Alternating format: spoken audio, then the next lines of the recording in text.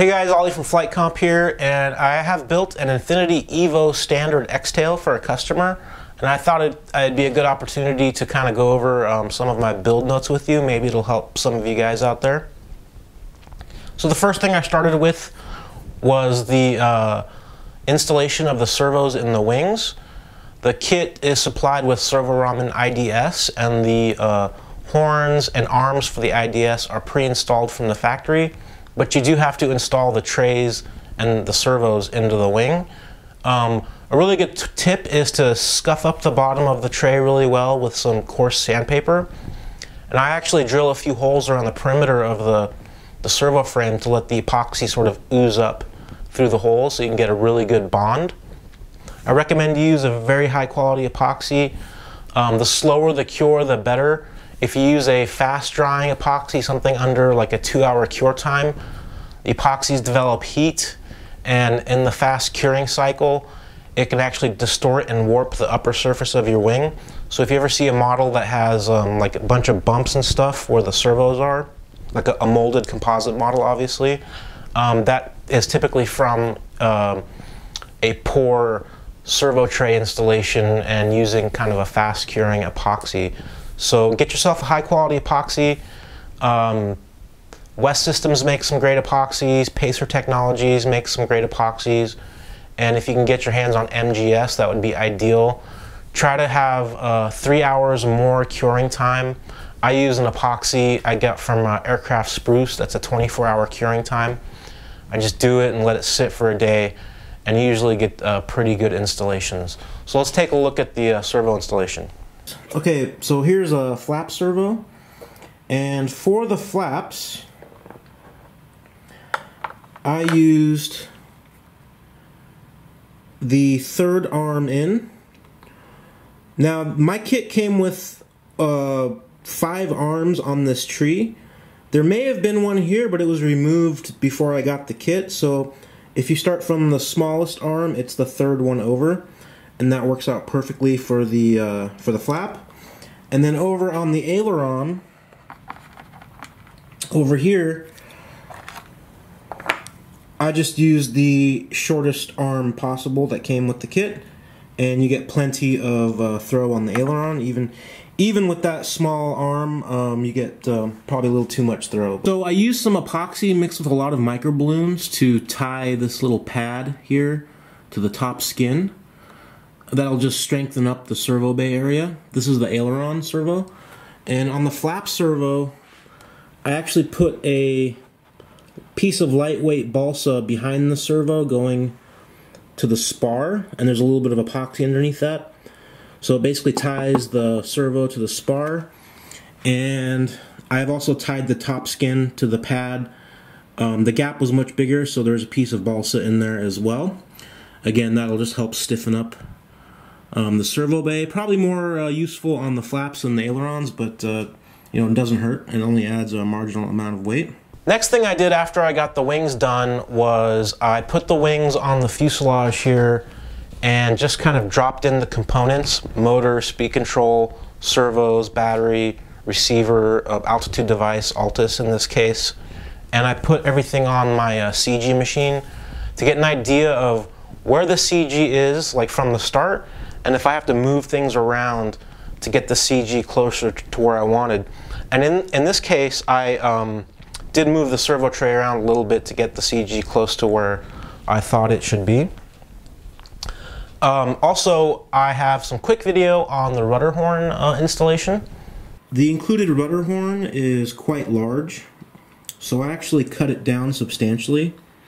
And you can see I've kind of put some notches in it and scuffed it up to get it ready for bonding. And I'm cutting a slot through the back of the rudder here, so I'm not opening up a giant channel. It doesn't really matter either way, but this will look a little cleaner.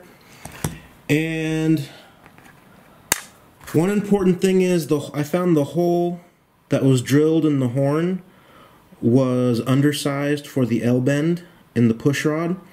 So make sure you drill that hole out to 1.5 millimeters, 1.5 millimeters before you glue it in. Otherwise, you're going to have to try to drill it while it's on the rudder, and that could be kind of a hard task. Next up, are the servo arms and the clevis, a little modification on the rudder clevis. So you can take a look at that video right now. A few quick notes on the servo installation. On the elevator side, I tried to use the longest horn possible to get as much throw on the elevator as I can, because the control horn on the elevator is very long, so you need a long servo arm as well. Now on the rudder, I'm using a very short servo arm. See that guy there? And in order to get as much throw as I wanted, I had to grind the clevis a little bit. You can see that on the underside, so that when the push rod goes forward, it has a little more clearance on the shaft of the servo arm here. After all that, I put the model back on the CG machine and got my final CG. I think it was 117, and I wanted to be closer to 120, or even between 120 and 126. So I did my best with the motor installation and the layout here. I could have cut back the firewall a little bit to get my CG closer, but since my customer wanted to use a specific motor that's a little bigger than I would have chosen, and he used a 60 amp speed control, which is also a little bigger than I would have chosen, I didn't really have much room to play with here, so cutting the firewall back would have really cramped everything up in here. So I chose just to leave it at the standard 30 millimeters. We'll fly it at 117. I think it'll be a fine starting point, and just a gram or two of weight probably on the tail will get it, you know, past 120 if we need to do that. Now, when I did the sort of the introduction or parts overview on the Infinity, there was a little fiberglass piece that I wasn't quite sure what it was. I thought maybe it was part of the rudder horn, but it turns out it's actually a brace for a pin that supports the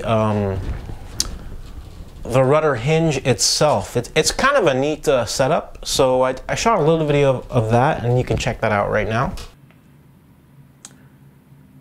In my introduction video or parts overview on the Infinity Evo, there was a little part that I really didn't know what it was for.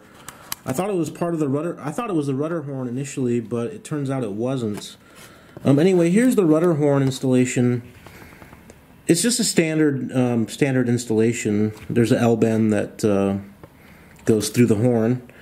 So the other little piece is actually on the other side. I don't know if you can see it in here.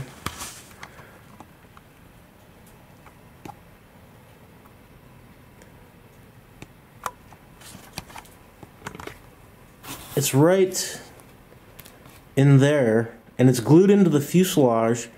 It's, you know, a piece of machined fiberglass or G10 plate, and it has a hole in it, and it's actually a pin, or a receptacle for a pin, for the rudder.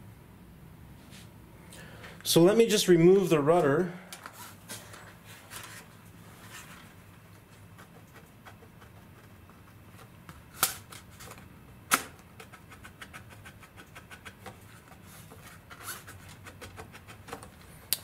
I might need a tool to help with the L-bend.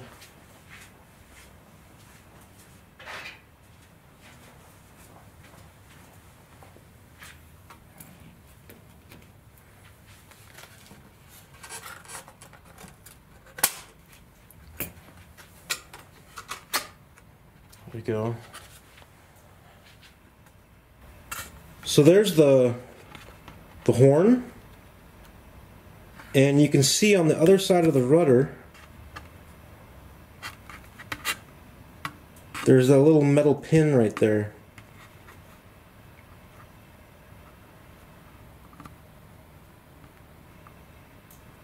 Anyway, you get the idea. There's a hole, and it just slides in there, and I just put a drop of CA on it to fix it in. And see in here? That's where the plate goes. And there's just a little hole drilled in there, and that basically, it's basically just a support for the hinge line, because it's on the hinge line. So when you slide the rudder in, the pin drops into a hole in this plate, and that basically acts like a hinge, and it also supports the live hinge on the rudder. And that I just glued that in with a little bit of that black flexible super glue, or CA. Another quick note is that the push rods from basically here or at the servo all the way to about here are not supported. There's no tubing or outer sheath. So what I did was I cut a few lengths of plastic tubing, about 20 millimeters long, and slipped them on the push rod before I glued the couplers and clevises on. And I've glued those onto the side of the fuselage. So there's basically an anchor point here and here. So now it's supported here, here, and here. So it's much more rigid, and the push rods are less likely to bow under load. Well, that's it, guys. That was a overview of my build, some notes for you. I hope some of you guys would find this information helpful. Many of the things we talked about would apply to other models, not necessarily just the Infinity. But if you are thinking about buying or building an Infinity, this will probably help you out a lot too. So thanks a lot for watching, guys, and I'll see you in the next one.